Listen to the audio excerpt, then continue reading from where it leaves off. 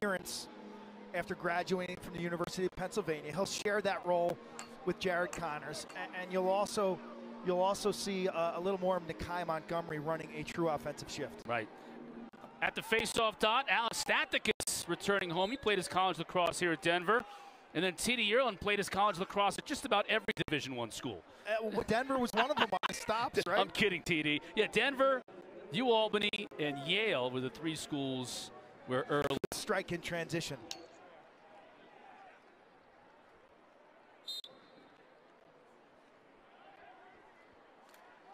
Stathakis and Ierlan going to be a big battle. Ierlan's one of the top 3 in the league in terms of face-off percentage, but Stathakis is coming home. Such a great face-off man here on this very field. And the rookie's going to give it everything. You guys were right. It was all Coach T. I just talked to Matt DeLuca on the sideline, and he said it blatantly hit off the helmet, but Coach T made that call.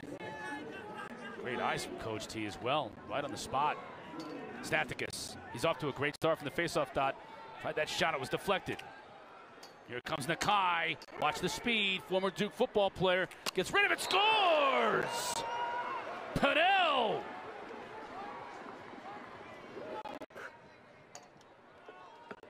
The Woods respond in 13 seconds to take the 2-1 lead. Total in this game, I think, was listed at 22.5. Given the poor light quality, I would probably lean on the over. Now, to be fair to the electrician here in this at Barton Stadium, there is fog. Are you first started? It was Invesco. I don't know. It's changed names maybe a different sponsor. So many times, but they would routinely get 20 to 30,000 people for lacrosse. I think the record's 31,000 for lacrosse, and then fireworks.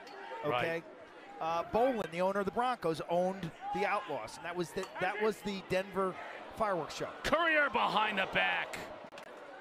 Not only were there 30,000 people in the stadium, as Courier scores a one-touch from Mikey Boehm, I think, gets his first career assist. All right. There were 10, 15,000 people outside the stadiums trying to watch the fireworks. Right. That's why I think I call it a sporting phenomenon when the Outlaws were here in the MLL, and they're hoping to bring that back. First pro point for Mikey Boehm right there. Presses aside, throws it inside. Yes, sir. Is that right? The lefty from Michigan. Courier was his usual relentless self on that play as well. Took it all by himself behind the back, didn't work. Turned around, Boehm found him. I'll tell you, Boehm's a great story. He's got all the records for points and goals and assists at Michigan. He and Josh Sawada raised the profile of that program. NCAA appearance in 2023. Went back to the big dance this year in 2024. Kid from Cleveland, Ohio. Okay, started playing rec ball at a program named Rocky River Rec. Canadians that came down to play at Denver and still do. Still get a bunch of great Canadians here at the University of Denver, Barton Stadium. T.D. Ierlan continuing to be a machine, regardless of score, regardless of his team's success or failure.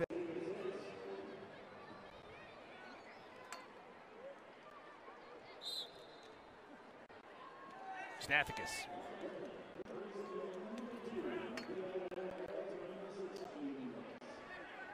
Stathakis is a hoss. You and I saw the weight room here at Denver. We might try and get a workout in between. Guess who was?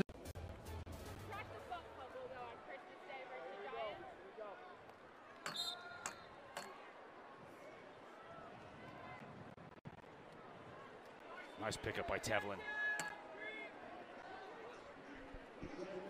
Spirited first quarter for a spirited crowd here. That one deflected, doesn't even. And in transition. And Rylan Reese is a great example of that.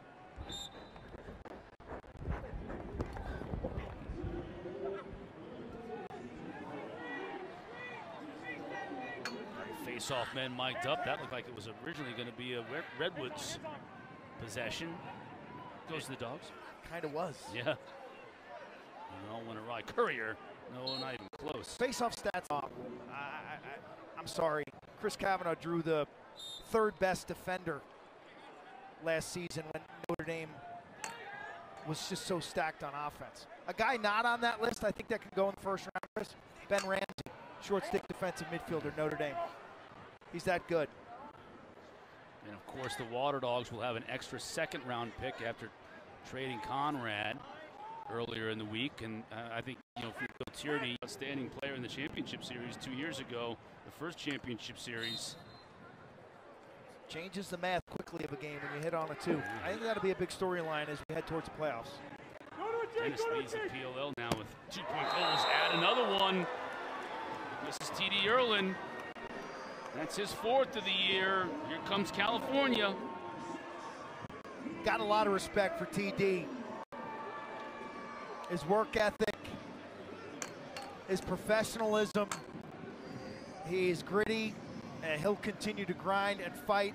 And you get to see a smile right there to soften the blow of this subpar season for his squad. Gets to play with his brother now. The backup goalie is Chase Ierlan, and that's special for he and his family. And coming back here to DU's got to be a meaningful moment. Wore the ugly number 68 in that 1 year he played for the Pios. Right, whatever's left over. Had the 1 year here at Denver, following stints at Yale and UAlbany, where he really exploded on the scene. Look, the guy's like TD, he's got a Yale degree, okay, and then had an extra year to play. What a cool way to come out here to the mountains on a new team. Like, the guys, because of COVID, who are able to tweener type player. He's not a short stick defensive midi, and he might not be like an every shift offensive player, but he's got the ability to play in this league if allowed to play to a certain role. Yeah. You know what I mean? Yeah, and battle. These two who were teammates for 1 year here at the University of Denver after Ierlan transferred in. So they would go at it in practice, and they're going at it tonight. Ierlan starts the second half with a face-off win. TD had his eligibility tied up that spring for a while when he made that move from Yale to Denver. Vision's huge in this game. Peripheral vision is gigantic. Great players see the field, see things happen, right? Q, how much of that is vision and how much of it is anticipation, knowing your teammates? I think it's a little of both. I think it's training yourself over years and years of repetitions. All 8 Philly goals have been assisted goals. Stathakis, good to get it to a teammate.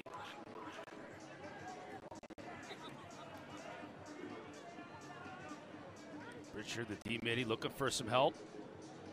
He's going to find it in the form of Hannah. All-American and pro player. Once in a while, Kark is right. Every once in a while. But that, you know, that was a great example of why it pays to go to practice. You tell analysts all the time, you get a chance to go to practice, go to practice. You always see something. You always learn something, whether it's a pro level or college level. We see that often when we go. Yep. Johns Hopkins played in like 32. But this is going to be huge.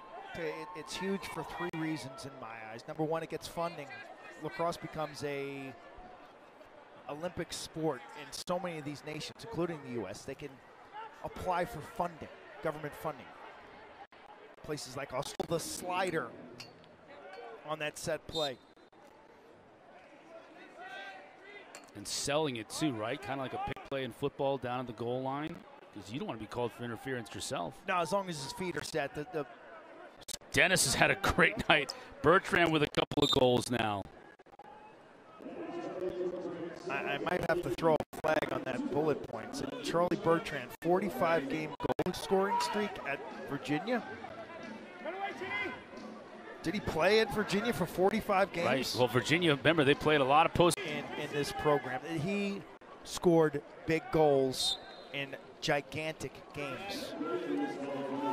Think about this program and the influence of the Canadians. Yeah. This for Sowers. Courier, yet another Canadian.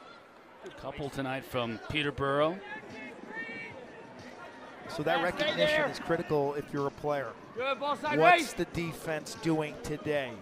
Are they doubling? Are they sliding fast? Or are they slow to go? Bertrand. Barton more than 10 years ago, 2013, I believe. It's hard to believe. The late bloomer. Why is that guy successful and still doing it? It's in his heart, man. Like, you can just hear it, how much he cares. Yeah, it's in his heart and in his prep.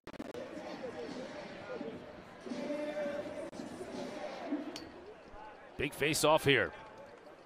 Last tie in this game was 7-7. It's the 4th tie of the game, and TD wins it from Stathakis. Back to Pinnell. Post. Enjoy some free lacrosse. Pretty quick turnaround tomorrow. 12:30 local time, 2:30 Eastern time. We will start here in Denver on ABC. And then we got a little break, and we come back at it on ESPN2. By the way, Atlas Archers on ABC. Great. At 2:30 Eastern time. I mean, the skill level in that game. I don't want to oversell it, but to me, it could be one of the top games of the regular season.